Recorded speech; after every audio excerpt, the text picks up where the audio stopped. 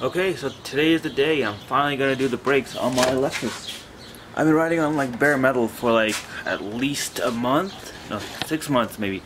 Probably since I bought this car. It's needed rear brakes really bad and I never actually got around to doing it. But I'm gonna do it right this time, for once. So the brakes I got are, where are the brakes? Let me go get the brakes, I need to get those.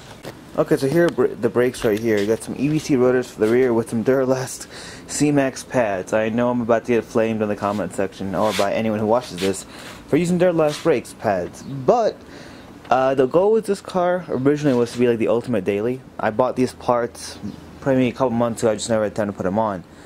And being an ultimate daily, I thought it'd be kind of cool to have brake pads that I had a warranty on that I can constantly swap out whenever they got close to going bad. Because, you know, that's a thing. But since I bought those, I bought this, which is my shitbox SVT Focus. And so this is going to be the new daily, and I'm not too sure what to do to this one. Maybe boosted daily? I'm not too sure. Anyway, step 1, jack up the car. I'm sure you know how to do that. Step 2, get off fat ass wheels. And step 3, do brakes.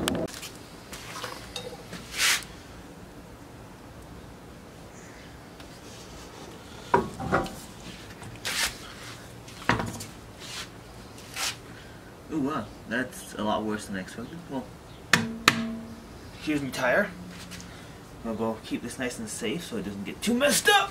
Thank God this thing's heavy.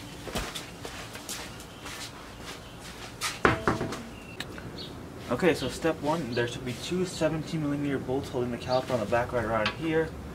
Let's get that one in there and go yeet us.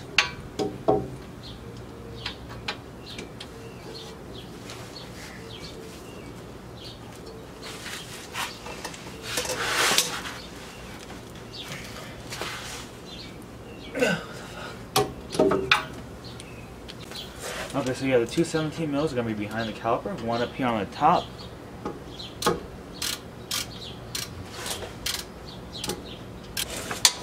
we go.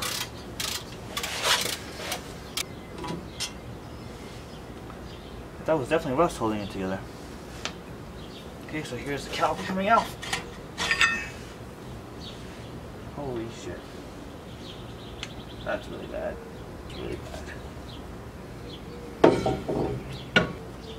Now let's pull off this rotor.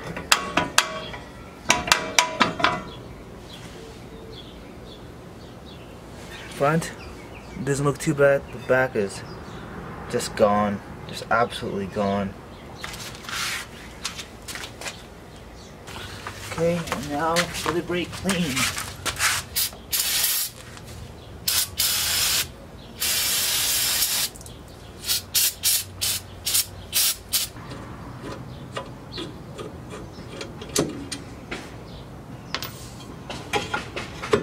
Okay, now the this side actually has pretty good pads, but this side's not even that worn, which is kind of crazy. Did you only replace one side? So here's my actual brake caliper tool. I specifically bought it because my other one wouldn't work on this particular vehicle.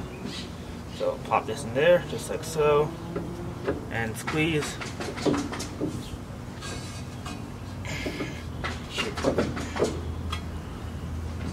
So I'm popping it right in here, in between the 2 pads.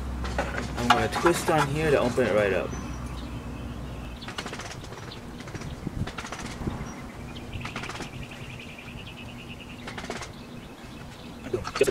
I'll put that one back over here.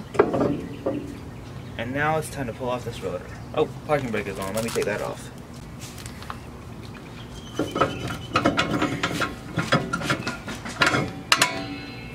There those are.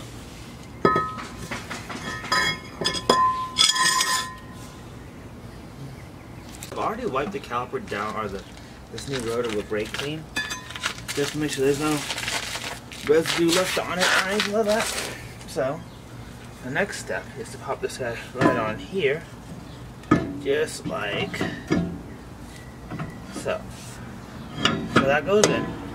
What I'm going to do next is actually bolt the caliper back in here, put some Loctite on these nuts, and tighten my bolt to about 77 foot-pounds of torque.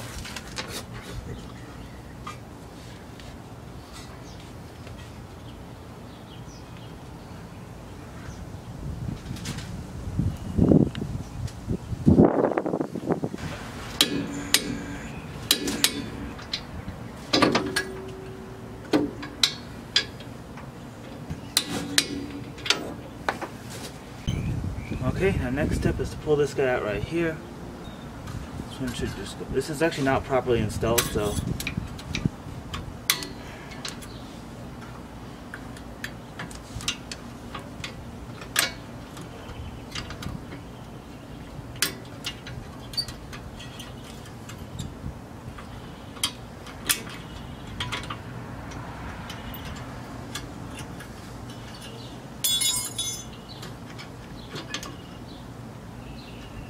this will clip out.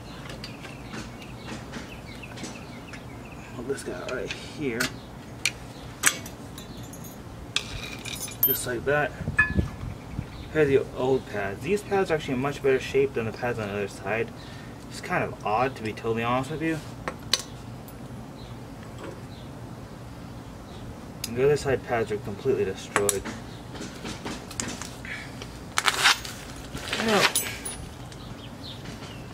So these new pads come with this brake, or this grease, right? We'll be putting some on the edge right here. And here.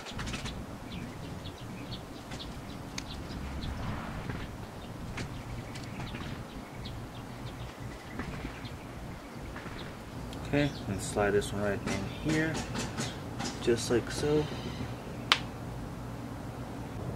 Okay, so on the other side, the brake pads just slid right in, nice and easy like. This side, I think there's going to need to be a little cleaning to get the pads to go in. Just to decrustify this general area. I'm hoping once that's done, it'll go right in. Okay, so I find myself in a bit of an odd predicament, right? On the other side, the brake pads went in just fine. They were nice and smooth. I didn't have to put any force to force the brake pads in. I've already cleaned the interior of the caliper, make sure there's no debris. And these old pads go in nice and smooth. No hanging up, nothing, right? But when I try to put in these new pads, on this side, it does this. It gets stuck right there, and I have to like whack them in a bit to get them to go in. However, on the other side, I did not have to do that. So, I'm not too sure what's going on here. Maybe if I put them in and then they like work themselves out or whatever. My issue is I don't want them to freeze up inside the caliper. So I'm going to put them in and see if they actually like start to go loose after a while. Or see if I have a bigger problem. Because I think this car has had a lot more work done on this side than it has on the other side. So what I'm going to do is put the lubricant on the side of the pad, on the calipers and everything. So put someone down on the bottom at those 4 little spots where you see the brake pad will rub. And whack it in a little bit. I hope my issue is fixed by this. I'm sincerely hoping I'm not screwing up as badly as I think I might be.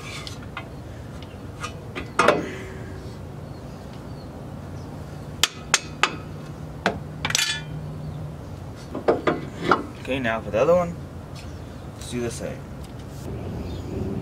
Okay, this thing goes right in there.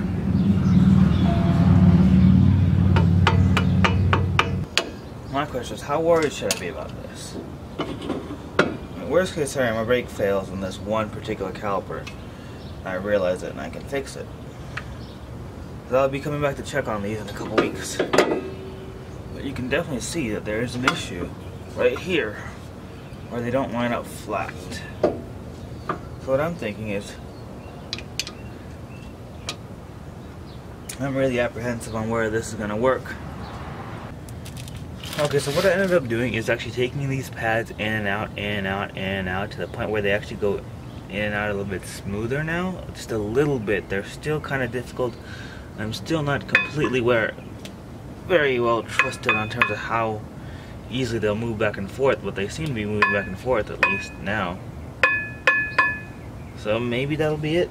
But next step, I'm not too completely sure of. But I've had to look up the actual diagram online. I'll put it up right here. And that is to place the actual little screw thingy, just like that, into the base. those little two pads, just like that, and then pop them right up in there. So the idea is that this little spring should have them, or be applying enough force to push them back and forth. And then next step, I'm going to be putting this little pin through here.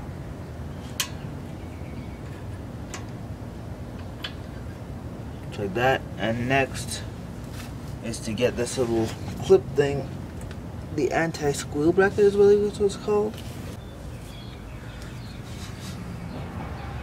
So this part is kind of difficult, right? Now once this is in here, the main idea is that you need to push down and inward on this while pulling this one out. So this one goes out like that, just like that. Now you grab that, push it down, and then that, like that. So then that is in there, just like that. So once this groove is lined up on the second notch right here, and once these two grooves are lined up with the grooves in the actual brake pad, that should be done. Let me just pop it down a bit more. It should be good.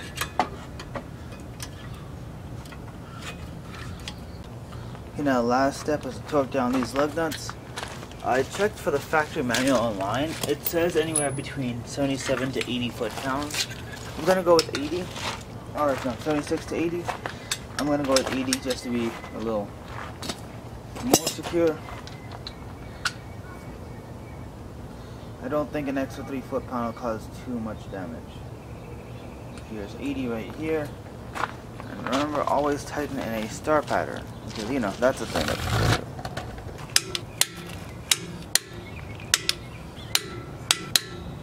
okay, that should be there.